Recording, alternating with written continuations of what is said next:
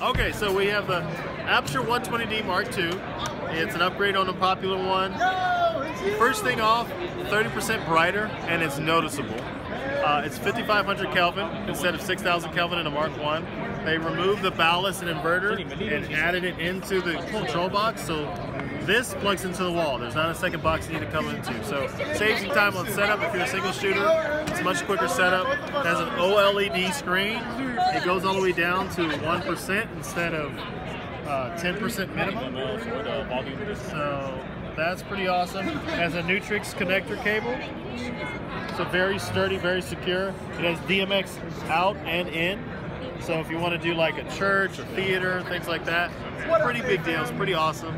And we have a new yoke.